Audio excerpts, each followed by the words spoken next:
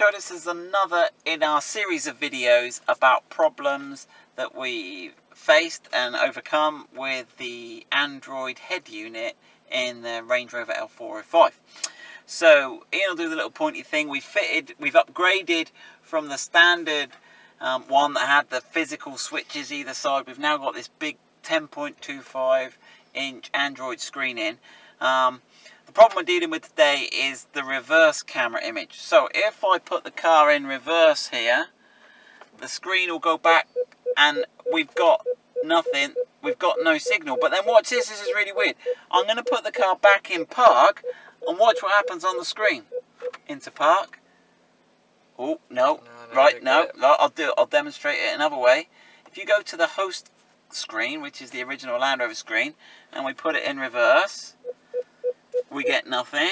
Right, well, let's see. Let's try again. What's this? If I put it in park, you get... So it's there. It's there. But, hold on. It goes.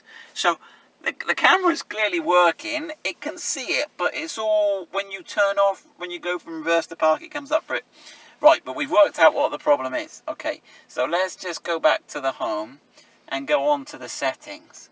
Okay, and then if you scroll up here, we're looking for back car, which is obviously reversing camera setup.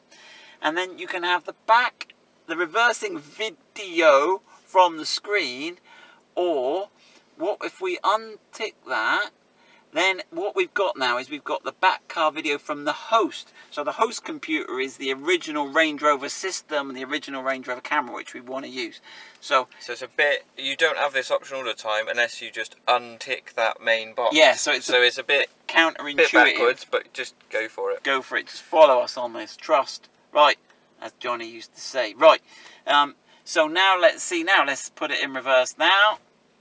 There we go. There we go, and a super clear image, and we've got imposed as I turn the steering wheel. Look, you can see it's superimposed on that where we're going to go, and also it puts your parking sensor things on, which I'm not sure the original one did. Interestingly, right, and let's just put it in host screen again. So if we go home, hold on, put it in park. Hold on, let me put it in park. Oh gosh, what have I done now? I did this the other day. Here we go. Right, let me put it in the host. Right, so I've got the host there. And now if I put it in reverse in the host, likewise, it works. And when you go off it leaves it up for a bit, which was the bit we were seeing. And then it'll go back. So there we go.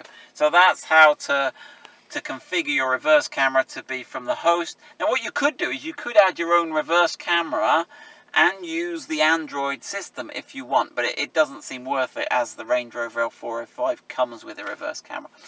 Anyway, enough of that. Good luck with that.